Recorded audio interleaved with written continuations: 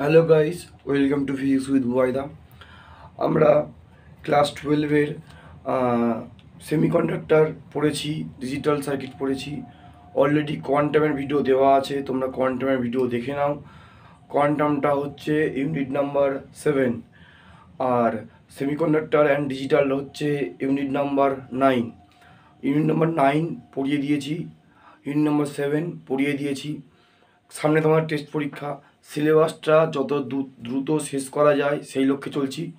আজকের ইউনিট 8-এর একটা part, unit 8-এর দুখানা চ্যাপ্টার নিয়ে ইউনিট 8। ইউনিট 8-এ আছে অ্যাটম একটা চ্যাপ্টার এবং আরেকটা আছে নিউক্লিয়াস, পারমাণবিক নিউক্লিয়াস। আমি এখন সেই চ্যাপ্টারটা শুরু করছি। পারমাণবিক নিউক্লিয়াস করাবো, তার অনুশীলনী করাবো, করানোর পরে সেট 1 করাবো অ্যাকচুয়ালি, এবং তারপরে অ্যাটমের থিওরি পড়াবো এবং অ্যাটমের সেট 1 করাবো। করালে ইউনিট 8টা কমপ্লিট হয়ে যাবে, ঠিক আছে। আর ইউনিট 5 এবং ইউনিট 10ও করাবো, সেই আশায় আছে। দেখছি এবার টেস্টের আগে মোটামুটি 90% সিলেবাস তোমাদের কমপ্লিট থাকবে। চলো তা শুরু করছি। পারমাণবিক নিউক্লিয়াস যতটা পারবো সংক্ষেপে পড়ানোর চেষ্টা করবো, কারণ কিছু ভিডিও লেন্দি হয়ে যাচ্ছে বলে অনেকে ধৈর্যচ্যুতি হচ্ছে, অনেকে দেখছে না, বা এখনই যে ভিডিওটা শ্যুট করছি সেটাকে দুটো ভাগে ভাগ করে নেবো। দেখো, প্রথমে যে পড়াটা আমাদের পড়তে হবে সেই পড়াটা হচ্ছে অ্যাবাউট E=mc², আইনস্টাইনের বিখ্যাত ভর শক্তির তুল্যতা সূত্র। E=mc²। তাহলে প্রথম পড়া আমাদের শুরু হচ্ছে ভর শক্তির তুল্যতা বা নিত্যতা সূত্র দিয়ে।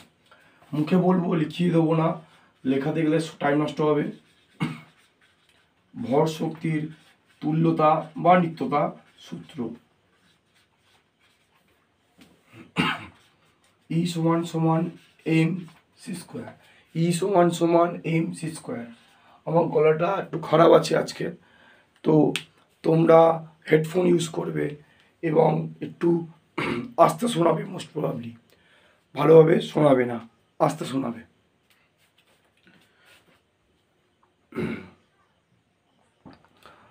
আমি মাঝে মাঝে লক্ষ্য রাখছি যে লেখাটা ঠিকঠাক দেখা যাচ্ছে কিনা, কারণ রিফ্লেকশন পড়ছে এইসব জায়গাগুলোতে। দেখো, E=mc²। প্রথম যে আমাদের পড়া, যেটা ইম্পর্টেন্ট, যে পড়া পড়তে হবে সেটা হচ্ছে E=mc²। সেখানে কি বলা হচ্ছে না, শক্তির আরেক রূপ হচ্ছে ভর। পদার্থ শক্তির আরেক রূপ। শক্তিকে পদার্থে এবং পদার্থকে শক্তিতে রূপান্তরিত করা যায়। পদার্থকে শক্তিতে এবং শক্তিকে পদার্থতে রূপান্তরিত করা যায়। যদি এম ভরকে শক্তিতে রূপান্তরিত করা হয়, তাহলে যে শক্তিটা উৎপন্ন হলো সেটা যদি ক্যাপিটাল ই হয়, তাহলে সম্পর্ক হচ্ছে E=mc²। আরেকবার সোজা পড়া, বহুবার হয়তো তোমরা শুনেছো এগুলো। শক্তির আরেক রূপ হচ্ছে পদার্থ। তো পদার্থকে শক্তিতে এবং শক্তিকে পদার্থতে, ভরে, পদার্থ মানেই ভর। একটা পদার্থ আছে মানে তার কিছু না হোক একটা ভর আছে, তার নিজস্ব ধর্ম। সেটা একটা পদার্থের নিজস্ব ধর্ম, তার ভর। যদি পদার্থ থাকে তার হ্যাভিং মাস, তার একটা মাস থাকবে, এটা তার একদম মানে ধর্ম এটা। তাহলে শক্তিকে পদার্থে রূপান্তর করা যায়, পদার্থকে মানে ভরকে শক্তিতে রূপান্তর করা যায়। যদি এম ভরের কোনো পদার্থকে শক্তিতে রূপান্তরিত করা হয়, সম্পূর্ণরূপে শক্তিতে রূপান্তরিত করা হয়, তাহলে E=mc², সেই উৎপন্ন শক্তির ফর্মুলা, সেই উৎপন্ন শক্তির মান E=mc²। নাও c² কি? c² হচ্ছে আলোর বেগ শূন্য মাধ্যমে। c² কি? c² হচ্ছে আলোর বেগ শূন্য মাধ্যমে, ঠিক আছে। c² হচ্ছে আলোর বেগ শূন্য মাধ্যমে। তো এটা হচ্ছে E=mc², আইনস্টাইনের বিখ্যাত ভর শক্তির নিত্যতা সূত্র বা তুল্যতা সূত্র। এবার আমাদের একটু পরমাণু সম্বন্ধে পড়তে, নিউক্লিয়াস সম্বন্ধে পড়তে হবে। নিউক্লিয়াস কি? নিউক্লিয়াস হচ্ছে পরমাণুর একটা ভারী অংশ, একটা ঘন অংশ। সেই জায়গাটায় সেই নিউক্লিয়াসকে কেন্দ্র করে বাইরে ইলেকট্রন বিভিন্ন কক্ষপথে ঘোরাঘুরি করে, আবর্তন করে। আপাতত ইলেকট্রন থেকে আমাদের বিরত থাকতে হবে। ইলেকট্রনের পড়াটা তোমরা পাবে অ্যাটম চ্যাপ্টারে, কিন্তু আমরা এখন নিউক্লিয়াস পড়ছি, আমরা নিউক্লিয়াস চ্যাপ্টারটা পড়ছি। আমরা নিউক্লিয়াসের চারিদিকে ইলেকট্রনগুলো, নেগেটিভ তড়িৎগ্রস্ত ইলেকট্রনগুলো বিভিন্ন কক্ষপথে ঘোরাঘুরি করছে। সেই ইলেকট্রনের পজিশন ঠিক বোঝা যায় না, তাই প্রবাবিলিটি লাগিয়ে আমরা কিছু কক্ষকের সন্ধান পাচ্ছি, কক্ষকের আইডিয়া, SPDF কক্ষকের আইডিয়া পাচ্ছি। এই ইলেকট্রন থেকে আমাদেরকে বিরত থাকতে হবে। আমরা এখন পড়ছি নিউক্লিয়াস সম্বন্ধে। নিউক্লিয়াস কি? একটা পরমাণুর একটা ঘন অংশ, মোস্ট ডেন্স এরিয়া, যতটা আমার নলেজ আছে সেটা হিসাবে বড় অংশ, ভারী অংশ। সেইখানে কি আছে? নিউক্লিয়াসের মধ্যে অসংখ্য অসংখ্য কণিকা আছে। তো মেনলি আমাদের নলেজ, আমাদের সিলেবাস যতটা অ্যালাউ করে সেটা অনুযায়ী আমরা বলবো নিউক্লিয়াসের মধ্যে আছে প্রোটন এবং নিউট্রন। প্রোটনটা হচ্ছে নিস্তড়িত, আর নিউট্রনটা প্রোটন হচ্ছে পজিটিভ চার্জ, এবং নিউট্রন হচ্ছে নিস্তড়িত। আমি প্রোটন বলছি আর মাথায় খেয়াল থাকছে আমি নিউট্রনটা বলছি না তো, মুখ থেকে প্রোটন বেরোচ্ছে আর মাথা কাজ করছে নিউট্রনের দিকে। যাই হোক, এটা খুব হয়, তোমরা অনেকেই যারা আমাকে চেনো তারা জানো যে প্রোটন হচ্ছে পজিটিভলি চার্জ এবং নিউট্রন হচ্ছে নিস্তড়িত। প্রোটন হচ্ছে পজিটিভলি চার্জ আর এবং নিউট্রন হচ্ছে নিস্তড়িত, চার্জলেস। Neutron নিস্তড়িত, proton positively charge. ঠিক আছে, এবার আমাদেরকে কিছু জিনিস পড়ে নিতে হবে, আমি পড়াবো না, নামগুলো বলে যাবো। যেরকম আইসোবার, আইসোটোপ, আইসোটোন। ভর সংখ্যা কি? জায়গাটায় এটা লেখা হলো ভর সংখ্যা কি? প্রোটন এবং নিউট্রনের যোগফল, ছোট করে বলে দিলাম। পারমাণবিক ক্রমাঙ্ক বা পারমাণবিক সংখ্যা কি? প্রোটন সংখ্যা। ঠিক আছে, তোমরা একটু আইসোবার, আইসোটোপ, আইসোটোন, ভর সংখ্যা কি, পারমাণবিক ক্রমাঙ্ক বা পারমাণবিক সংখ্যা একবার ক্লাস 9-এর বই থেকে পড়তে পারো, ইভেন ক্লাস 12-এর বই তো আছে, সেখান থেকে আবার পড়তে পারো। আর সবচেয়ে বড় হয় না পড়ে এই নামটা শুনে আবার ভাবো যে তোমার মনে পড়ে কি না, এটাও করতে পারো। আর নিউক্লিয় বল কি একবার তোমরা মনে করতে পারো যে নিউক্লিয় বলটা কি। ব্যাস, তোমরা একটু কষ্ট করে মনে করো, দেখো মনে পড়ছে কি না। আশা করি সবার মনে পড়বে, সায়েন্স পড়ছো মানে তোমার সবারই মনে পড়ার কথা। এইটুকু ইন্টেলিজেন্ট, এইটুকু ওবিডিয়েন্ট সবাই। তাহলে এটা হচ্ছে আমাদের একটু পড়ে নিতে হবে। এবার যেটা দিয়ে শুরু করব, মানে এই শুরু তো হয়ে গিয়েছে, এবার যে পড়াটায় আমরা পড়ে যাব সেটা হচ্ছে ইউনিফাইড মাস ইউনিট। ঠিক আছে, তাই এটাকে ইউনিফাইড অ্যাটমিক মাস ইউনিটও বলতে পারো, ইউনিফাইড মাস ইউনিটও বলতে পারো। সেটা হচ্ছে 1 ইউ। আগেকার দিনে এই 1 ইউকে লেখা হতো 1 AMU। এখনও হয়তো কোনো বইতে 1AMU লেখা হয়। A for atomic, M for mass, you for unit, পারমাণবিক ভর একক, বাংলায় বলে পারমাণবিক ভর একক। আর এটা হচ্ছে 1 ইউ, নামটা মডিফাই করা হয়েছে, নাম বর্তমানে রাখা হয়েছে 1 you. You means unified mass unit, বাংলায় সংহত পারমাণবিক ভর একক বা সংহত ভর একক, এরকম কিছু একটা হবে। ইউনিফাইড মাস ইউনিট। ওকে, আমরা 1 ইউ বা যেটাকে আগেকার দিনে, বেশ আজ থেকে 2022 সাল যদি হয়, আজ থেকে 2000 সালের আশেপাশের যে বইগুলোতে 1 AMU লেখা হতো, মেনলি 1 ইউ তখন লেখা হতো না। তো সেই 1 AMU যা আর 1 ইউ বর্তমান তার নাম, সেটা সম্বন্ধে পড়বো। সেটা কি? সেটা হলো, বোর্ডটা সব ক্লিয়ার রাখা দরকার। এটা কাজ হয়ে গেছে, মুছে দিচ্ছি। 1 ইউ কি না, 1 ইউ এবং 1 AMU আগেকার দিনে আর্লিয়ার ছিল, সেটা সম্বন্ধে একটু পড়ে নেবো। বুঝতে চাইছি না কেন।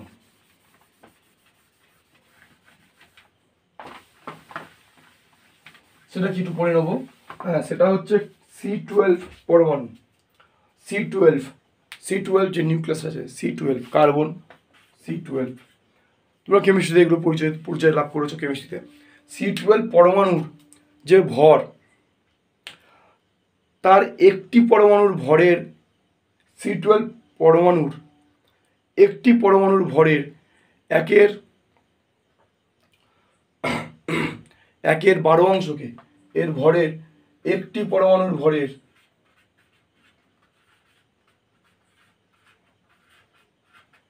ভরের 1/12 অংশকে 1 ইউ বলে।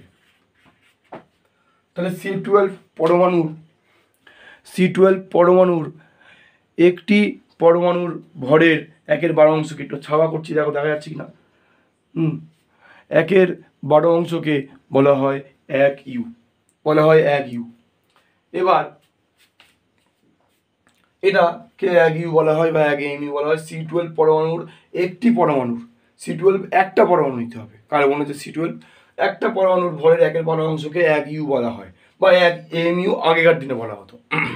এবারে মান বের করবো। মানকে মুখস্থ করবে না সবসময়। ফিজিক্স যখন পড়ছো, ফিজিক্সে একটা জিনিস আমি দাবি করি, ম্যাক্সিমাম জিনিস সব কিছু বের করে দেখানো হয় যে কী করে এলো, মুখস্থ করা ফিজিক্সের জায়গা রাখা হয় না। তো এবার আমি এটা বের করছি। কীভাবে করব না, আমরা জানি 1 গ্রাম পরমাণু, তোমরা জানো 1 গ্রাম পরমাণু, তোমরা গ্রাম পরমাণু পড়েছো ক্লাস 10 লেভেলে বা কেমিস্ট্রিতেও পড়েছো। সেরকম 1 গ্রাম অণু C12, এটার ভর কত? এটার ভর হয় 12 গ্রাম। 1 গ্রাম অণু অক্সিজেন, 1 গ্রাম পরমাণু অক্সিজেন, 1 গ্রাম অণু কার্বন ডাইঅক্সাইড, সেই রকম। তো কার্বন ডাইঅক্সাইড, 1 গ্রাম অণু কার্বন ডাইঅক্সাইড হয় না, হ্যাঁ 1 গ্রাম অণু কার্বন ডাইঅক্সাইড হয়। পরমাণু, এখানে 1 গ্রাম, আমি অণু লিখে ফেলেছি, পরমাণু হওয়ার কথা আমি অণু লিখে ফেলেছি। তাহলে কী হবে? এটা পরমাণু হবে, 1 গ্রাম পরমাণু হবে। এটা কি হবে? 1 গ্রাম পরমাণু, 1 গ্রাম পরমাণু হবে।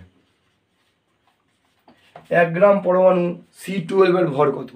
না স্যার, 1 গ্রাম পরমাণু C12 এর ভর হচ্ছে 12 গ্রাম। এবার 1 গ্রাম পরমাণুতে, 1 গ্রাম পরিমাণ যে কোনো পরমাণুতে কখানা, মানে 1 গ্রাম যেটা পরিমাণ, তো তাতে কখানা পরমাণু আছে? না স্যার, তাতে 1 গ্রাম পরমাণু যে পরিমাণ, আশা করি তোমাদের গ্রাম পরমাণু মনে আছে। 1 গ্রাম পরমাণু হয়ে যাচ্ছিল, পরমাণুতে পরমাণুর সংখ্যা কত? অ্যাভোগাড্রো সংখ্যা। 1 গ্রাম পরমাণুতে বা 1 গ্রাম অণুতেও হয়, জানো অ্যাভোগাড্রো সংখ্যা। আপাতত আমরা অণুতে যাচ্ছি না, পরমাণুতে আছি। 1 গ্রাম পরমাণুতে পরমাণুর সংখ্যা 6.022 10⁻23T, 6.022 10⁻23T। তার মানে এতটি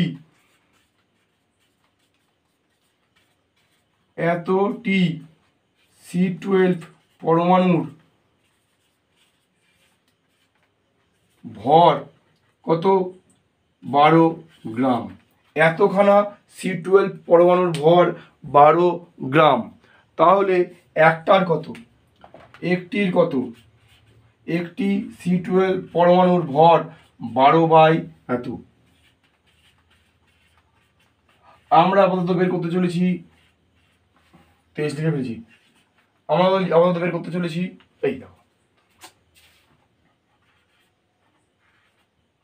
আমরা আপাতত বের করতে চলেছি 1 ইউ।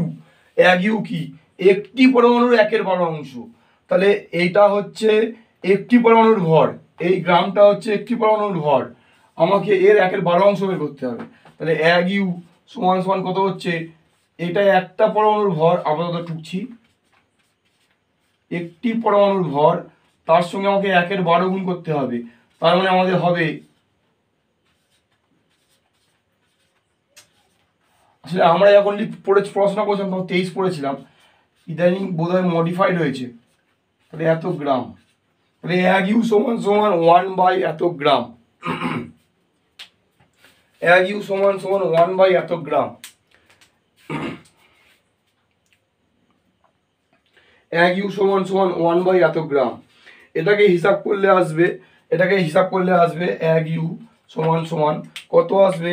না 1.66 10⁻⁻24 গ্রাম আসবে। এটাকে হিসাব করলে আসবে 1.66 10⁻⁻24 গ্রাম। আর কেজিতে ব্যবহার করলে, কেজিতে যদি বের করি আমরা খুব সহজেই কেজিতে বের করতে পারবো। গ্রামকে কেজি এখনকার দিনে সব সায়েন্সের বাচ্চাদের পড়া উচিত, তাহলে এত। তাহলে আমরা কি বের করলাম, 1 ইউ সমান সমান কত বের করলাম, আমরা বের করলাম 1 ইউ সমান সমান কত। তোমরা এটা নোট করে নাও, দেখে নাও কি হয়েছে, ভিডিও পজ করে নোট করে নাও 1 ইউ সমান সমান কত।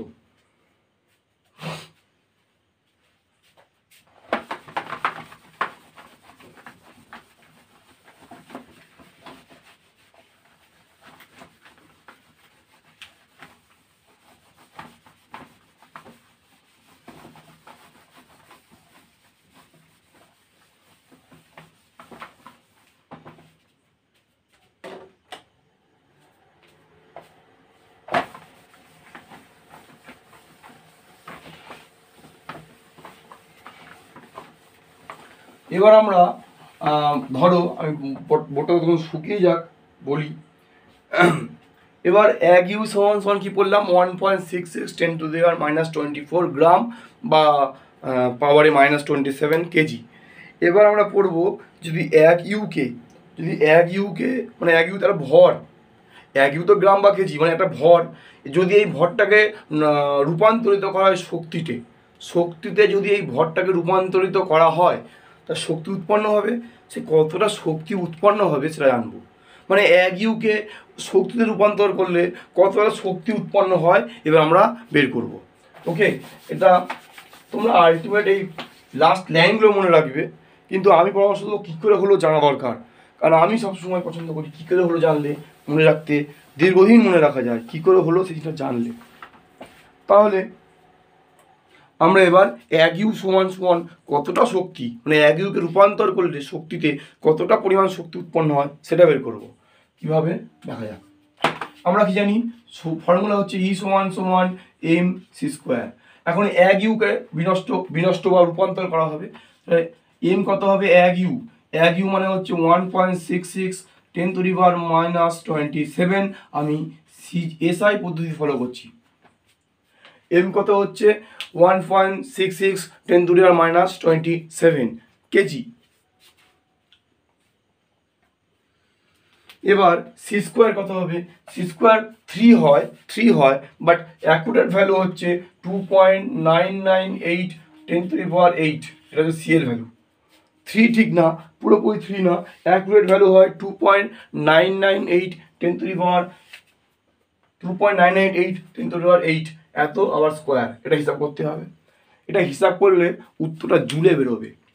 1 ইউকে রূপান্তর করলে এত জুল শক্তি উৎপন্ন হয়। এবার এটা একটা ম্যাসিভ পরিমাণ শক্তি, এই শক্তিটা ম্যাসিভ, অনেকটা শক্তি। এই জন্য পরমাণু, নিউক্লিয়াস, অর্ধপরিবাহী এরকম মডার্ন ফিজিক্সের চ্যাপ্টারগুলো, কোয়ান্টাম থেকে মডার্ন ফিজিক্সের চ্যাপ্টারগুলো পড়া হয়। মেনলি কোয়ান্টাম থেকেই মডার্ন ফিজিক্স শুরু হয়েছে বলা হয়, বাট এই কোয়ান্টাম পড়ার পরেই অ্যাটম, নিউক্লিয়াস এগুলো সব একটা চেন, কোয়ান্টাম সব রিলেটেড, সব একটা মানে এক অপরের সঙ্গে মিলেমিশে আছে, একটা থেকে আরেকটার এক্সপ্লেনেশন তৈরি হয়েছে। মানে কোয়ান্টাম ফিজিক্স না উন্নতি করলে, কোয়ান্টামটা ফিজিক্স না এলে এই অ্যাটম এবং নিউক্লিয়াস সম্বন্ধে জানা যেত না। তোমরা আরও উঁচু ক্লাসে উঠলে জানতে পারবে সেগুলো। এখন জাস্ট মনে রাখো, তো কোয়ান্টাম থেকে যে চ্যাপ্টারগুলো আমরা পড়ি এগুলো বলে মডার্ন ফিজিক্স, কোয়ান্টাম থেকে শুরু করে। তো মেনলি কোয়ান্টামকে লোকে মডার্ন ফিজিক্স বলে, বাট পুরোটাই মডার্ন ফিজিক্স এর মধ্যে পড়ে। তো এইটা জুলে বেরোলো, এটা ম্যাসিভ পরিমাণ শক্তি। আর মডার্ন ফিজিক্সে বা উঁচু এত পরিমাণ শক্তিকে আমরা জুলে প্রকাশ করব না, আর একটা অন্য এককে প্রকাশ করব, সেটা হচ্ছে ইলেকট্রন ভোল্ট।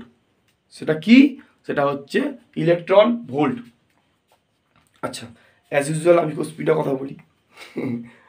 চলো এবার এটাকে ইলেকট্রন ভোল্টে প্রকাশ করব। এটাকে ইলেকট্রন ভোল্টে প্রকাশ করার জন্য কি করতে হয়, যারা আমার কোয়ান্টামের ভিডিও দেখেছো তারা খুব ভালো মতো জানো, যারা দেখোনি তারা কিছু করার নেই। ধরো এটা হিসাব করে, হিসাব করছি না, আমি পরে হিসাব করব। এটা ইন্টু দেওয়া হয় না, ইন্টু দেওয়া না হয় কি ব্যাপার,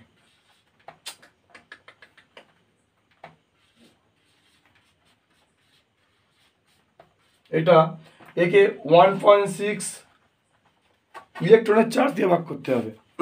ইলেকট্রনের চার্জের অ্যাকুরেট ভ্যালু হচ্ছে 1.6022 10⁻⁻19 এত কুলম।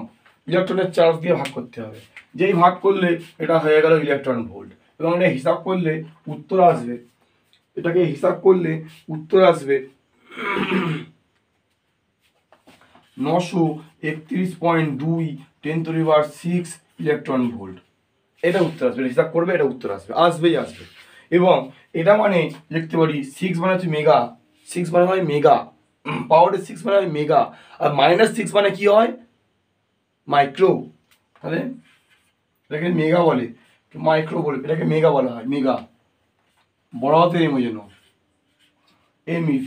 তাহলে 1 ইউ সমান সমান 1 ইউ থেকে কত পাচ্ছি, 1 ইউ থেকে পাচ্ছি তুল্য শক্তি কত, 1 ইউর তুল্য শক্তি কত, 1 ইউ থেকে 931 মতো শক্তি, 931 MEV, মেগা ইলেকট্রন ভোল্ট শক্তি পাওয়া যায়।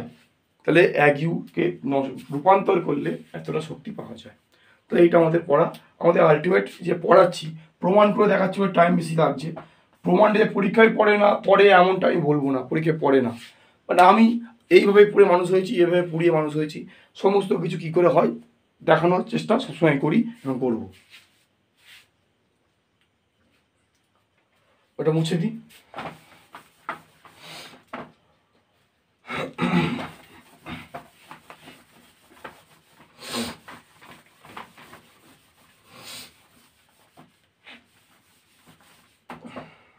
কোন জায়গাটা ভিজে সেটা খুঁজে পাচ্ছি না।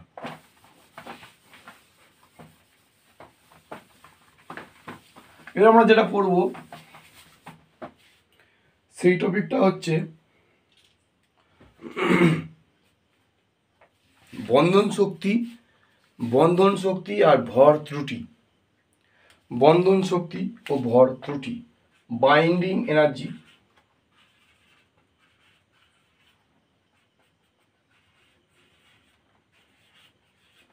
and mass defect,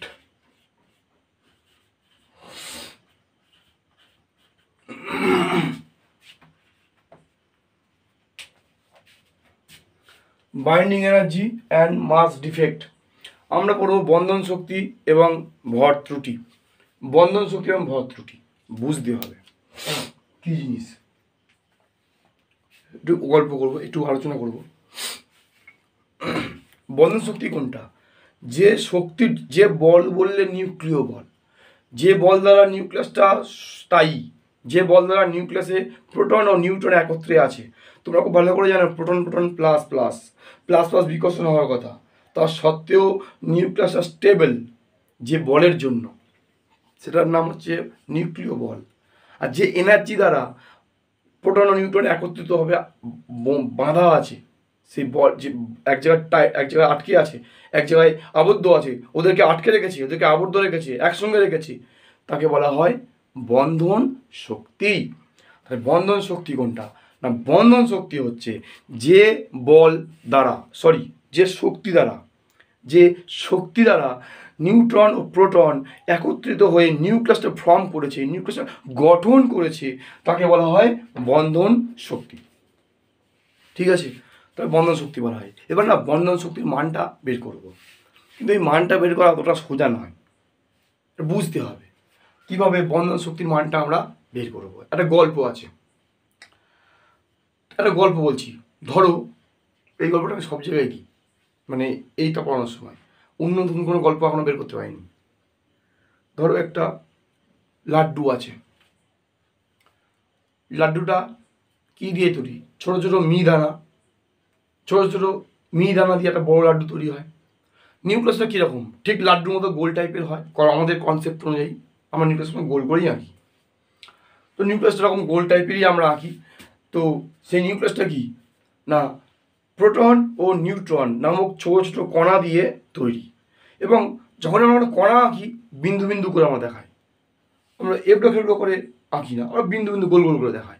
তো নিউট্রন ও প্রোটনকে আমরা ছোটো ছোটো বিন্দু বিন্দু গোলকই কল্পনা করছি, যেরকম মিহিদানাটা ছোটো ছোটো গোলক, সেরকম ছোটো ছোটো গোলকই আমরা প্রোটন ও নিউট্রনকে কল্পনা করছি। সেই প্রোটন ও নিউট্রন ছোটো ছোটো গোল গোল কণা, তারা একত্রিত থেকে একটা গোল নিউক্লিয়াস তৈরি করেছে। আমি ঠিক এক্সাম্পল হিসেবে নিচ্ছি বোঝানোর জন্য, একটা লাড্ডু যেটা কিনা ছোটো ছোটো মিহিদানা দিয়ে তৈরি, কিছু মিহিদানা প্রোটন, কিছু মিহিদানা ভাবো নিউট্রন, তারা এক জায়গা হয়ে তারা একটা গোল লাড্ডু তৈরি করেছে, গোল নিউক্লিয়াস তৈরি করেছে। বুঝতে পেরেছি আশা করি।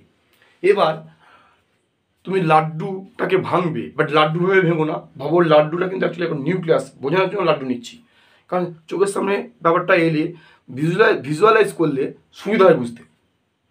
লাড্ডুটাকে তুমি ভাঙছো, এবার ভাবো নিউট্রন প্রোটন কিন্তু খুব মারাত্মক একটা বলের দ্বারা, মারাত্মক একটা শক্তির দ্বারা তারা আবদ্ধ আছে। তুমি তাকে ভাঙছো, তাহলে ভাঙার জন্য তুমি অনেকটাই বল প্রয়োগ করেছো। এবার তা লাড্ডুকে ভাঙা হচ্ছে, যখন লাড্ডুকে ভাঙলে সেই লাড্ডুটা কী হলো, ভেঙে গেল, সমস্ত কণাগুলো আলগা হয়ে গেল, মানে সমস্ত মিহিদানাগুলো আলগা হয়ে গেল। ভাবো, বাস্তব লাড্ডু ভেবো না, তাহলে তো বাস্তব লাড্ডু ভাঙলে মিহিদানাগুলো আলগা হবে না, সে আরও চ্যাপটা হয়ে যাবে। ভাবো, কল্পনা করো যে লাড্ডু আসলে নিউক্লিয়াস, তাকে ভাঙা হলো, ভাঙার ফলে সমস্ত কণাগুলো বলতে প্রোটন ও নিউট্রন, তারা কি হলো, আলগা হয়ে গেল, সব খুলে গেল, সব ছেড়ে গেল। তাই তুমি ভাবো তুমি ঠিক কতটা বল দিলে, কতটা বারবার বল বলে ফেলছি, পড়াচ্ছি শক্তি আর বারবার বল বলে ফেলছি, সরি সেই জন্য। তুমি কতটা শক্তি দিলে, কতটা শক্তি দিয়ে তুমি ওটা, কতটা শক্তি প্রয়োগ করলে ওটা সম্ভব, খুলে যাওয়াটা সম্ভব না স্যার। যে শক্তি দ্বারা ওই নিউট্রন ও প্রোটন আবদ্ধ, আমি তার চেয়ে কম শক্তি দিলাম। যে শক্তি দ্বারা ওরা নিজেদের মধ্যে আবদ্ধ, আমি হচ্ছে বেশি শক্তি, আমি তার চেয়ে কম শক্তি দিলাম। নিজের বিবেককে প্রশ্ন করো, কোনোদিন কি ভাঙবে, কোনোদিন কি আলগা হবে? হবে না। যদি আমি ওরা এক অপরের মধ্যে যে শক্তি দ্বারা আবদ্ধ তার থেকে বেশি শক্তি দিয়ে আঘাত করি, আঘাত করতে হবে না, ভাবতে বলেছি, আঘাত করি, তাহলে কি ওরা খুলবে? হ্যাঁ স্যার, আপনি তো যা শক্তি দিয়ে ওরা আবদ্ধ আছে, ওরা একের মধ্যে যে ব্যাপারটা আছে আপনি তার চেয়ে বেশি দিচ্ছেন, তাহলে অবশ্যই ভাঙবে। কিন্তু এটা অনেকটাই শক্তির ব্যাপার, অনেকটাই শক্তির ব্যাপার। একটা নিউক্লিয়াসকে, মানে নিউক্লিয়াসকে ভাঙা, এই কল্পনাতেও অনেকটাই শক্তির প্রয়োজন, লজিক্যালি ভাবলে অনেকটাই শক্তির প্রয়োজন। তাই আমরা কি করব, যতটা শক্তি দ্বারা ওরা আবদ্ধ, শক্তি কি সস্তা? যতটা শক্তি দ্বারা ওরা আবদ্ধ, ঠিক ততটাই শক্তি বাইরে থেকে প্রয়োগ করব। তার কম করলে জীবনে ভাঙবে না, বেশি করলে অবশ্যই ভাঙবে, সমান সমান করলেও ভাঙবে, জাস্ট আলগা হবে। ঠিক যতটা দ্বারা ওরা আবদ্ধ ততটাই দিয়ে ওদেরকে আলগা করবো। বেশি দিয়ে তো অবশ্যই একদম ছিটকে যাবে, একদম বিরাটভাবে ভাঙবে। বিরাটভাবে ভাঙতে বলছি না, সেই জায়গাটা একটু বকবক করে ফেললাম, অনেকে আবার একটু মুড হারিয়ে যায়, সরি, বাট এরকমভাবে আমি পড়ি অভ্যাস। তাহলে ওই যে আবদ্ধ ছিল ওই জায়গাটায় ঠিক ততটাই শক্তি দিয়ে আমি আঘাত করলাম যতটা শক্তি দিয়ে ওরা আবদ্ধ ছিল। বাইন্ডিং এনার্জি, সেটা কি বাইন্ডিং এনার্জি, বাইন্ডিং এনার্জি সমান এনার্জি দিয়ে আমি আঘাত করলাম, এবং লাড্ডু অর্থাৎ নিউক্লিয়াসগুলো আলাদা ভেঙে গেল, কণাগুলো আলাদা হয়ে গেল। এবার আমি ওই কণাগুলোকে আমি এক জায়গায় করলাম, গুড়িয়ে নিলাম, কোনো কণা হারাতে দিইনি, কোনো কণা হারিয়ে যায়নি। 10টা বা 20টা যে কটা প্রোটন ছিল, যে কটা নিউট্রন ছিল, সে যে কটাই থাক, সেটা কেউ হারায়নি, কেউ ড্যামেজ হয়নি, ভালো অবস্থায় আছে। এবার আমি কি করেছিলাম, যখন নিউক্লিয়াসটাকে ভেঙেছিলাম তার আগে একবার ওটাকে ভর মেপেছিলাম, কতটা ভারী একবার মেপে নিয়েছিলাম, কতটা ভারী, কত গ্রাম, কত কিলোগ্রাম, বা এখন নতুন যে শিখেছি কত ইউ মেপে নিয়েছিলাম। এবং এই ভাঙার পরে যখন কণাগুলো আলাদা হয়ে গেল, সব গুঁড়ো আলাদা, গুঁড়ো মানে সব আলাদা হয়ে গেল, প্রোটনগুলোকে এক জায়গা করলাম, নিউট্রনগুলোকে এক জায়গা করলাম, মানে সব কণাগুলোকেই এক জায়গা করেছি, মানে ভঙ্গুর নিউক্লিয়াসটাকে এক জায়গা করলাম, করে এবার মাপছি, এবার ভর মাপবো। এবার কি দেখতে পাবো, একটু ওয়েট করছি, তোমরা ভিডিও দেখতে দেখতে যদি কমেন্ট কেউ করো তো খুব ভালো লাগবে। তোমরা বলো কি দেখতে পাবো। আগে যখন গোটা নিউক্লিয়াস, যখন নিউট্রন প্রোটন একত্রিত ছিল তখনটা বেশি ভারী, এখন এই আলগা হয়ে ছেড়ে যাওয়া, এমনকি ছেড়ে যাওয়া মানে বন্ধন আর নেই, ওরা ছেড়ে আলগা হয়েছে, ছেড়ে গিয়েছে, যে আমি বন্ধন শক্তি সমান শক্তি দিয়ে আঘাত করে আলগা করেছি, নাকি এখন নিউট্রন ও প্রোটন টোটাল যতটা আছে সেটা বেশি, মানে ভঙ্গুর অবস্থায় নিউক্লিয়াসটা বেশি ভারী, নাকি স্যার দুটোই সমান? ভাবছি কোনো প্রশ্নই কেন করছেন, বেকার। ভারী না, দুটোই সমান, কি মনে হয়? নাকি স্যার ভাঙার পরে থেঁতে গিয়েছে, থেঁতে যায়নি কিন্তু, তাও ভাঙার পরে স্যার ওটা হালকা হয়ে গিয়েছে? কি মনে হয় তোমাদের একটু ভাবো।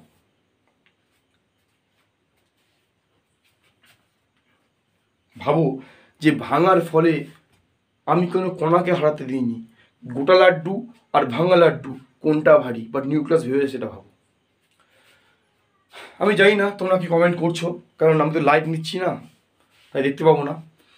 তো যারা যারা যদি কেউ বলে থাকো যে স্যার এই ভাঙা অবস্থায় এই আলগা আলগা যে এক জায়গা করেছে নিউক্লিয়াসটা এটা বেশি ভারী, তাই তোমরা ঠিক বলছো, একদম ঠিক। এবার ভাবো কেন ভাবো? তাহলে যখন নিউক্লিয়াসটা গোটা ছিল, মানে নিউট্রন প্রোটন একত্রে ছিল, তুমি বাইরে থেকে শক্তি প্রয়োগ করেছো, ম্যাসিভ শক্তি, তুমি প্রয়োগ করেছো। আর আমি প্রথমেই এটা দিয়ে পড়ানো শুরু করেছি, পদার্থকে শক্তিতে এবং শক্তিকে পদার্থতে রূপান্তরিত করা যায়। তাহলে যে ম্যাসিভ শক্তি দিয়েছি সেটা গেল কোথায়? সেই ম্যাসিভ শক্তিটা প্রোটন কণাগুলো এবং নিউট্রন কণাগুলো শোষণ করেছে, অ্যাবজর্ব করেছে, তাই শক্তি তারা গ্রহণ করেছে। শক্তিটা গেল কোথায় গ্রহণ করার পরে? সেই শক্তিটা অনেকটাই শক্তি, সেই শক্তি গ্রহণ করে ওরা গতিশীল হয়নি, সেই শক্তি গ্রহণ করে ওরা আলগা হয়েছে এবং তার পাশাপাশি তাদের ভরও ইনক্রিজ করেছে, তাদের ভরটাও বৃদ্ধি পেয়েছে। জানি না আমি স্যাটিসফাই করতে পারছি কি না। মানে বলতে চাইছি ভাঙা অবস্থায় নিউক্লিয়াস এর কণাগুলো একত্রিত করলে আমরা ভাঙা নিউক্লিয়াসটা, ভাঙা মানে কেউ হারিয়ে যায়নি, সব এক জায়গায় আছে। ভাঙা মানে বন্ধন ছিন্ন করা নিউক্লিয়াসটা এবং বন্ধন যুক্ত নিউক্লিয়াসটা মধ্যে বন্ধন ছিন্ন নিউক্লিয়াসটা, মানে প্রোটন নিউট্রন একত্রিত অবস্থায় বেশি ভারী হবে, সামান্য হলেও বেশি ভারী হবে, খুব সামান্য রেঞ্জে হলেও বেশি ভারী হবে।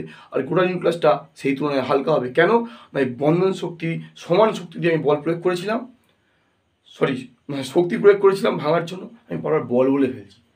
শক্তি দিয়ে শক্তি সংক্রান্ত পড়া তো শক্তি বলতে হয়, বাড়িতে শক্তি দিয়েছিলাম, সেই শক্তিটার জন্যই ভরটা ইনক্রিজ করেছে। তাহলে এই যে মাসের তারতম্য হচ্ছে, এই মাসের তারতম্যটা হচ্ছে মাস ডিফেক্ট। মাসের যে তারতম্য হচ্ছে, ভরের যে পার্থক্য ঘটছে, ভরের যে এটা ভর ত্রুটি, ভরের যে পার্থক্য, এবং এই ভর ত্রুটি আর বন্ধন শক্তির মধ্যে সম্পর্কটি কি? এই বন্ধন শক্তিটাই ভর ত্রুটি ঘটিয়েছে। তাহলে আমি তোমাদের বন্ধন শক্তির সংজ্ঞা বললে আমি কী বলবো? সংজ্ঞা বললে যে শক্তি দ্বারা আবদ্ধ থাকে বন্ধন শক্তি বলে। ভর ত্রুটির সংজ্ঞা কী বলবো?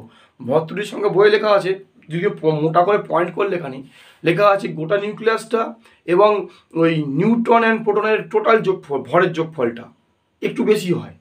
যে একটু বেশি হয় এটাকে ভর ত্রুটি বলা হয়। গোটা নিউক্লিয়াসের ভরটা এবং নিউট্রন, টোটাল নিউট্রনের ভর আর টোটাল প্রোটনের ভর, এই যোগফলটা, এই টোটালটা গোটা নিউক্লিয়াসের থেকে, গোটা নিউক্লিয়াসের ভরের থেকে একটু বেশি হয়। এই বেশিটাকে বলা হয় ভর ত্রুটি। বড্ড স্পিডে কথা বলি, এটা আমার একটা সমস্যা, জন্ম থেকেই আছে, চেঞ্জ আর হচ্ছে না। তাহলে ভর ত্রুটি, এই ভর ত্রুটি কেন হলো? আসলে বন্ধন শক্তি সমান শক্তি দিয়ে বাইরে প্রয়োগ করেছিলাম, বন্ধন শক্তির সমান শক্তি দিয়ে আমি আঘাত করেছিলাম, তাই সেটা অ্যাবজর্ব করে শক্তি বেড়েছে, আলগা হয়েছে প্লাস শক্তি বেড়েছে, ভর বেড়েছে, সেটা হচ্ছে ভর ত্রুটি, সেটা হচ্ছে বন্ধন শক্তি। একই ব্যাপার। তা সম্পর্কটা বোঝা যাচ্ছে, যদি ডেল্টা এম হয় ভর ত্রুটি, তাহলে সেটা কত হবে? সেটা হবে এমপি। এমপি মানে একটা প্রোটনের ভর। এখন প্রোটন কয়খানা থাকে? জেটখানা থাকে। প্রোটন কয়খানা থাকে? প্রোটন থাকে জেটখানা। তাই এটা কার ভর? টোটাল প্রোটনগুলোর একত্রিত ভর প্লাস এ মাইনাস জেড, এটা কার সংখ্যা? এ হচ্ছে নিউট্রন প্লাস প্রোটনের সংখ্যা। একটু দেখি রিফ্লেকশনটা হচ্ছে কিনা। আরে দেখে নাও, একটু ছাওয়া করলাম।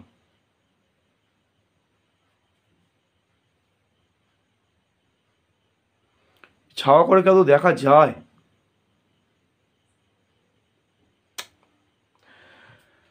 খুব ভুল জায়গায় লিখে ফেললাম। কারণ এরকম কত ভিডিওতে যেরকম করেছি তার ঠিক নেই। ছাওয়া করি কিন্তু ছাওয়াতে কিছু দেখাই যায় না আলটিমেট। যা, এতগুলো ভিডিওর পরে এটা খেয়াল হলো। জেড এমপি, এমপি হচ্ছে একটা প্রোটনের ভর আর জেড এমপি হচ্ছে প্রোটনের সংখ্যা। এ মাইনাস জেড হচ্ছে নিউট্রনের সংখ্যা mnটা হচ্ছে নিউট্রনের ভর, এটা হচ্ছে মোট নিউট্রনগুলোর ভর, এটা হচ্ছে মোট প্রোটনগুলোর ভর, এটা হচ্ছে ওই বিচ্ছিন্ন অবস্থায় মানে বন্ধন ছিন্ন করা অবস্থায় টোটাল নিউক্লিয়াসের ভর, আর এটা হচ্ছে গোটা নিউক্লিয়াসটার ভর। এখানে a মাইনাস জেড লেখার অর্থ হচ্ছে যার ক্রমাঙ্ক ছিল জেড এবং ভর সংখ্যা ছিল a। তাহলে এইটা হচ্ছে ভর ত্রুটির ফর্মুলা, ভর ত্রুটির সম্পর্ক, একটা সিম্পল ম্যাথমেটিক্যাল সম্পর্ক। তাহলে এটা হচ্ছে ভর ত্রুটির সম্পর্ক। এবং বাইন্ডিং এনার্জির সঙ্গে বন্ধন শক্তির সঙ্গে সম্পর্কটা খুব ইজি। না এই যে ডেল্টা এম আছে, এই যে ভরটা বাড়লো, কেন বাড়লো? এই ভরটা সামান্য বেড়েছে, ভাইবো আছে ম্যাসিভ, ম্যাসিভ করে ভেবো না, সামান্য, খুব সামান্য 0.00 গ্রামে কেজিতে করলে খুব সামান্য বেড়েছে, খুব সামান্য এই যে বেড়েছে, এই সামান্য বেড়েছে কেন? না ওই বন্ধন শক্তির সমান শক্তি দিয়ে আঘাত করা হয়েছিল। তাহলে এই ভরটাকে যদি আমি শক্তিতে রূপান্তর করি, শক্তি দেওয়ার ফলে এই ভরটা বৃদ্ধি পেয়েছে, যে বুদ্ধিমান সে বুঝতে পারছো আশা করি। এই ভরটা বেড়েছে শক্তি দেওয়ার জন্য। তাই যদি এই ভরটাকে আমি শক্তিতে রূপান্তর করি, মানে ই সমান সমান এমসি স্কোয়ার কী বলে, এমকে রূপান্তর করা হলো শক্তিতে, তাই সেই শক্তিটা হবে ই সমান সমান এমসি স্কোয়ার। তাই যদি ডেল্টা এমটাকে উল্টো করে বলছি, যদি ডেল্টা এমটাকে শক্তিতে রূপান্তর করি, শক্তি দেওয়ার ফলে ডেল্টা এম পাওয়া গেছে, বন্ধন শক্তির সমান শক্তি দেওয়ার ফলে ডেল্টা এম এইটুকু ভর বেড়েছে, তাহলে এইটুকু যে ভরটা বাড়লো, যদি তাকে উল্টোভাবে বলি যে এই ভরটাকে শক্তিতে রূপান্তর করলে যতটা শক্তি পায় সেটাই বন্ধন শক্তি। আশা করি বোঝাতে পেরেছি। আর না বোঝাতে পারলে আমার কিছু বলার নেই। আর একটু আমি তোমাদের চোখ মুখ দেখতে পাচ্ছি না, বুঝতে পারতাম কে ঠিক কতটা ভাবছো। এটা হচ্ছে বন্ধন শক্তির সঙ্গে ভর, এটা বন্ধন শক্তি, এটা হচ্ছে বন্ধন শক্তি, আর এটা মাস ডিফেক্ট, মাস ডিফেক্ট, বন্ধন শক্তির সঙ্গে মাস ডিফেক্টের রিলেশন। আর এটা হচ্ছে মাস ডিফেক্টের কি হচ্ছে, মাস ডিফেক্টের হচ্ছে এটা কি বলে ফর্মুলা। ঠিক আছে, বোঝা গেছে? এরপরে আমি পড়াবো নিউক্লিয়ন প্রতি বন্ধন শক্তি। নিউক্লিয়ন প্রতি বন্ধন শক্তি সেটা কি? ধরো এই যে ডেল্টা ই পেয়েছো, এই ডেল্টা ইটা হচ্ছে এই যে ডেল্টা ই, এই যে এনার্জিটা, এই এনার্জিটা যে বন্ধন শক্তি, যে এনার্জিটা প্রত্যেক কটা নিউক্লিয়নকে, নিউক্লিয়ন বলতে নিউক্লিয়াসের যারা ফ্যামিলি মেম্বার, নিউক্লিয়াসের ফ্যামিলিতে কারা আছে আমাদের সিলেবাস অনুযায়ী নিউট্রন আর প্রোটন, বাট আরও অনেক কিছু আছে আমাদের লেভেলে নেই তাই বলছি না। তো নিউট্রন ও প্রোটন, নিউক্লিয়ন এদেরকে বলা হয়, এদেরকে নিউক্লিয়ন বলা হয়, নিউক্লিয়াসের ফ্যামিলি মেম্বার যারা নিউক্লিয়াসে যারা বাস করে। তো এই এনার্জিটা নিউক্লিয়নরা সবাই পেয়েছে এবং সকলের মধ্যে ভাগ হয়ে গেছে। নিউক্লিয়ন মোট কটা আছে, কজন আছে একটা নিউক্লিয়াসের মধ্যে? এ জন আছে। তাই পার হেড মানে পার নিউক্লিয়ন কত করে ভাগ পাচ্ছে, তাই ডেল্টা ই বাই এ এটাকে বলা হয় নিউক্লিয়ন প্রতি বন্ধন শক্তি। পার নিউক্লিয়ন মানে প্রত্যেক প্রোটনকে প্রত্যেক প্রোটনের মাথা পিছু এত করে শক্তি, প্রত্যেক নিউট্রনের মাথা পিছু এত করে শক্তি, অর্থাৎ প্রত্যেক নিউক্লিয়নের মাথা পিছু এত করে শক্তি পাচ্ছে। তো এটাকে বলা হয় কি বলা হয়, বাইন্ডিং এনার্জি পার নিউক্লিয়ন, বাইন্ডিং এনার্জি পার নিউক্লিয়ন, নিউক্লিয়ন বানানটা ভুল হলে হতে পারে, বহুদিন ইংলিশ লিখা ঠিকঠাক। ঠিক আছে, বাইন্ডিং এনার্জি পার নিউক্লিয়ন। ঠিক আছে, এটা বোঝা গেল। এবার একটা আমাদের গ্রাফ আঁকতে হবে, বোর্ডটা ক্লিয়ার করি। বোর্ডে যেখানে যেখানে রিফ্লেকশন হচ্ছে সেই জায়গাগুলোকে আমি বাঁচিয়ে লেখার চেষ্টা করছি। এবার অনেক ভিডিও তো আমি এভাবে নষ্ট হয়ে যেতাম অনেক। এবার গ্রাফ আঁকবো, সেই গ্রাফটা খুব ইম্পর্টেন্ট। কি পড়ালাম এতক্ষণ ধরে? এতক্ষণ ধরে বন্ধন শক্তি কাকে বলে, ভর ত্রুটি কাকে বলে কিন্তু বলেছি আমি, ওই বিচ্ছিন্ন নিউক্লিয়াসের ভর আর গোটা নিউক্লিয়াসের ভর সামান্য হেরাফেরি থাকে, তাকে বন্ধন, তাকে কি বলা হয়, মাস ডিফেক্ট বলা হয়। আর নিউক্লিয়ন প্রতিবন্ধন শক্তি কি এক্ষুনি বললাম, আর বন্ধন শক্তি কি সেটাও বলেছি। পরস্পরের মধ্যে সম্পর্ক মানে ডেল্টা এম আর ইর মধ্যে সম্পর্ক সেটাও আমি বলেছি। এবার একটা গ্রাফ আঁকবো, এই গ্রাফটা খুব ইম্পর্টেন্ট, পরীক্ষায় অলরেডি একবার পড়েছে। গ্রাফটা কি বলছে, গ্রাফটা বলছে যে ডেল্টা ই মানে বন্ধন শক্তি পার নিউক্লিয়ন এইটা, এবং এর মধ্যে গ্রাফটা আমাদের আঁকতে হবে, তার একটা ভালো ব্যাখ্যা আছে, সেটা শুনতে হবে। পরীক্ষায় একবারই পড়েছিল, আঁকো এবং ব্যাখ্যা করো, 2 নম্বরের 1+1। গ্রাফটা যেরকম হয় এরকম টাইপের গ্রাফটা হয়। এদিকে এ আছে, এদিকে এ আছে। এবার এই গ্রাফটা এতটাও ব্যাঁকে না, বেশি ব্যাঁকানো হয়ে গেছে, ধীরে ধীরে ধীরে ব্যাঁকাতে হবে। তো এই গ্রাফে এই ঠিক মাঝখানের দিকটায় থাকে লোহা 56, দেখা যাচ্ছে কি আমি জানি না, দেখিনি একবার, লোহা 56 থাকে। তো এই গ্রাফটা হচ্ছে, এই গ্রাফটা তোমার মনে রাখতে হবে, এটা গ্রাফটা কার গ্রাফ সেটা তো মনে রাখতেই হবে, এবং আঁকাটা মনে রাখতে হবে। এই গ্রাফটা হচ্ছে বন্ধন শক্তি প্রতি নিউক্লিয়ন প্রতি বন্ধন শক্তি এবং ভর সংখ্যার গ্রাফটা এরকম দেখতে হয়। গ্রাফের ব্যাখ্যা কি? এই গ্রাফের ব্যাখ্যা হচ্ছে যে এই নিউক্লিয়ন প্রতিবন্ধন শক্তিটা শুরুর দিকে খুব কম ভ্যালু দিচ্ছে, মানে দেখো এইখান দিয়ে শুরু হচ্ছে খুবই কম ভ্যালু, আর যত এদিকে যাচ্ছে, যত এদিকে নামতে শুরু করেছে, মানে যত এ বাড়বে, যত এ ম্যাসিভ যারা এ মানে খুব ভারী যারা যারা খুব ভারী এ যারা বড় নিউক্লিয়াস, মানে এ বেশি যাদের আর কি, নিউট্রন এবং প্রোটনের যোগফলটা যাদের বেশি, তাদের বেলা একটা নামতে থাকছে, মানে ডিক্রিজ করছে। আর শুরু হয়েছে খুব কম দিয়ে, হালকা মানে যাদের এ কম, হাইড্রোজেন যেরকম কত হয়, মাথায় 2 হয়, হিলিয়াম মাথায় মানে এতে 4 হয়, এটা বলছি। কেমিস্ট্রি গন্ধ তো, চর্চা কম করি তো। এটা 4 হয় হিলিয়ামে। তো যত ছোট আছে তাদের বেলা নিচে থেকে শুরু হয়েছে, মানে ভ্যালু কম। যত ভারীগুলো আছে ডিক্রিজ করছে, সেখানেও ভ্যালু কম। তাহলে মাঝামাঝি ভর যুক্ত যারা আছে 20 থেকে 80, আর জেড 20 থেকে 80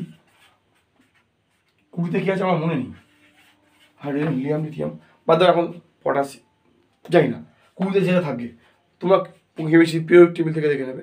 20 থেকে 80-র মধ্যে যারা থাকে তারা ভালো মতো স্টেবল হয়, তাদের নিউক্লিয়াসটা ভালো স্টেবল হয়।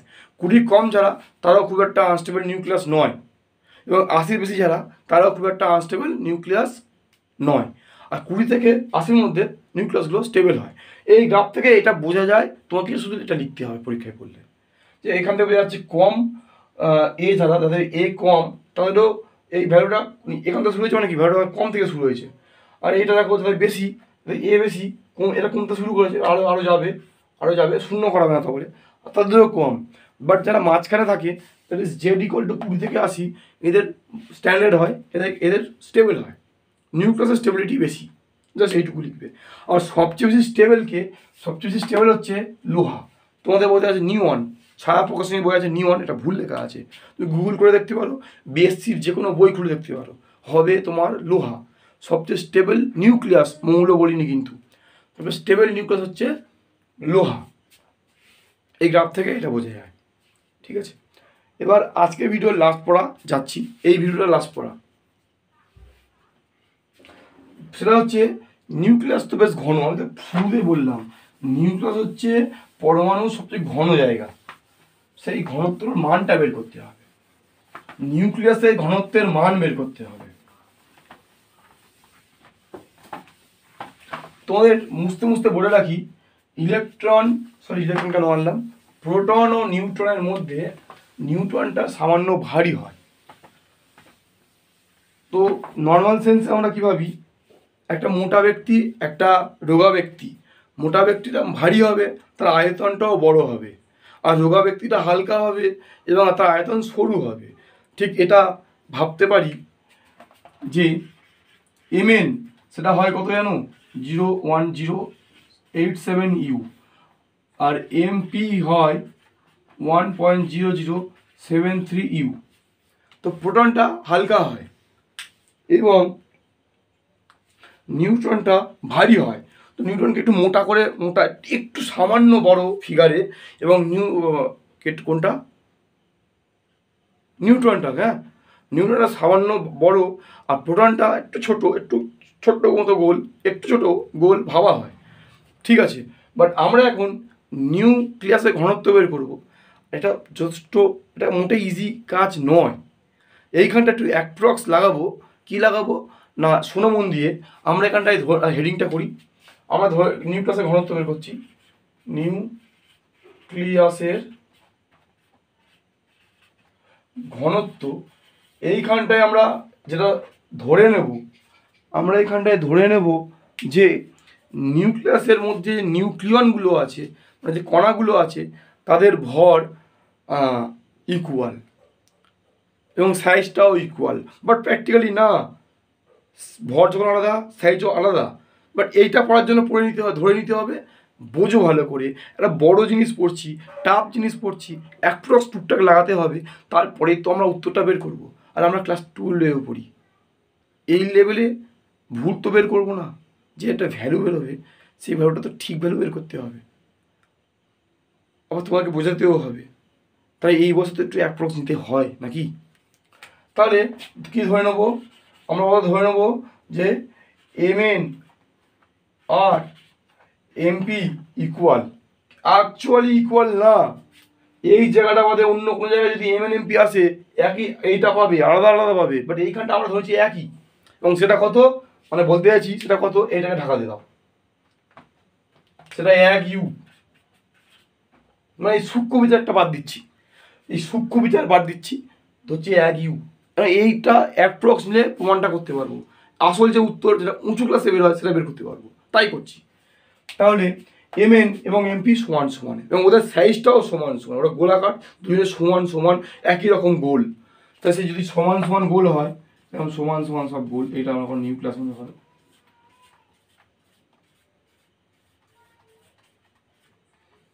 যেটা নিউক্লিয়াস হয়, ঠিক আছে। তাহলে এই এই রেডিয়াস কত হবে, মানে এই ছোট্ট গোলকের হবে 1.2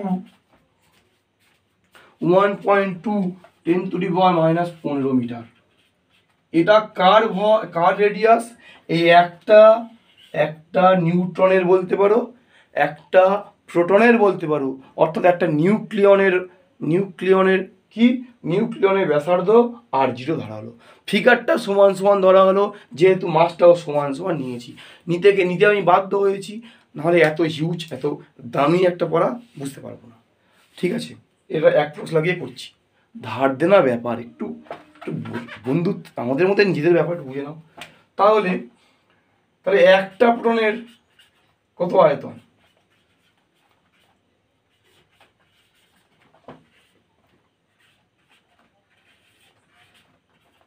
একটি প্রোটনের আয়তন কত, একটি প্রোটনের আয়তন না স্যার 3.5 পাই আর কিউ। স্যার এই একটা প্রোটনের আয়তন কেমন লিখলেন, এতে একটা নিউট্রনও লিখতে পারতেন। তাহলে আমি বলবো, আমি একটা নিউক্লিয়ন নিলে বেশি ভালো হতো, নিউক্লিয়ন লিখে দিও, একটি নিউক্লিয়নের আয়তন এত। এবার নিউক্লিয়ন আছে কটা আছে না স্যার এখানে আছে। তাহলে মোট নিউক্লিয়ার আয়তন, আর এখানে আমরা এই ফাঁকাগুলো ফাঁকা দেখাচ্ছে, মোটে ফাঁকা নেই, গিজ করছে, একদম টাইট ফিট হয় নিউক্লিয়াস, জানো নিউক্লিয়াস খুব টাইট ফিট হয়, হেভি হাইলি ডেন্স হয়, তাহলে কোথাও ফাঁক ফোকর নেই, ঠিক আছে। তাহলে টোটাল যে আয়তন সেটা কত হবে, কখানা আছে আমাদের এখানা নিউক্লিয়ন আছে। তাহলে একটা নিউক্লিয়নের আয়তন এত, মোট নিউক্লিয়াসের আয়তন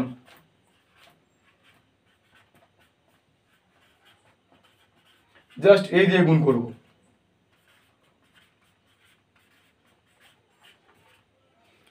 মোট নিউক্লিয়াসের আয়তন কত হলো, এত হলো। আচ্ছা নিউক্লিয়াস তো নিজেও একটা গোলক, সেও তো নিজে একটা গোলাকার। যদি নিউক্লিয়াস নিজে একটা গোলাকার হয়, তাহলে এইটা কি,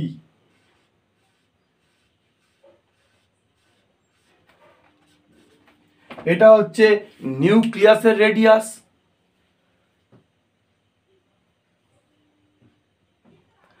দেখা যাচ্ছে কি আমি জানি না, আমি সাদা করে দিই, ঠিক আছে। এই সাদাটা কি, এটা হচ্ছে নিউক্লিয়াসের রেডিয়াস, একটু মোটা করে দেখালাম। তাই নিউক্লিয়াসের রেডিয়াস যদি আর হয়, তাই নিউক্লিয়াসের আয়তন কত, না নিউক্লিয়াসের আয়তন অন্যভাবে বললে নিউক্লিয়াসের আয়তন এইভাবে বললে কত হচ্ছে 4/3 পাই আর কিউব। তাহলে 4/3 পাই আর কিউব, 4/3 পাই আর কিউব, এটা হচ্ছে নিউক্লিয়াসের আয়তন, নিউক্লিয়াসের ব্যাসার্ধ দিয়ে বের করলে। আর এইটাও নিউক্লিয়াসের আয়তন, এটা নিউক্লিয়ন, প্রোটন, নিউট্রন, এদের ব্যাসার্ধ, এদের আয়তন দিয়ে বের করলে। দুটো তো একই, তাহলে একই করে দাও, আমরা সম্পর্ক পেয়ে যাবো। দুটোকে একই করে দাও, আমরা সম্পর্ক পেয়ে যাবো। কি পাচ্ছি,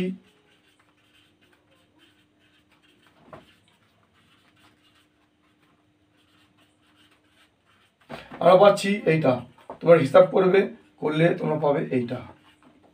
তাহলে এটা হচ্ছে প্রোটন বা নিউট্রনের, এটা হচ্ছে পাচ্ছি, হিসাব করে দেখো আমরা এটা পাবো, এটা হচ্ছে প্রোটন বা নিউট্রনের মানে নিউক্লিয়নের ব্যাসার্ধের সঙ্গে নিউক্লিয়াসের ব্যাসার্ধের সম্পর্ক।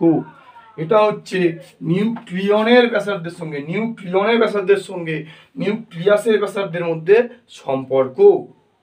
হেডিং করেছিলাম নিউক্লিয়াসের ঘনত্ব, তার আগে এটা করতে হয়, এবার বের করছি। তাহলে আমাদের খুব ইম্পর্টেন্ট একটা ফর্মুলা, এটা হচ্ছে নিউক্লিয়াসের ব্যাসার্ধ, এটা নিউক্লিয়নদের ব্যাসার্ধ, যে কোনো একটা নিউক্লিয়নের ব্যাসার্ধ। এবার আমরা এটা মুছে নিয়ে আমি নিউক্লিয়াসের ঘনত্বে ঢুকছি। এই ঘনত্বটা বের করে দেবো, মান বের করবো একদম, সেই মানটাই আমাদের লাস্ট পড়া এই ভিডিওর।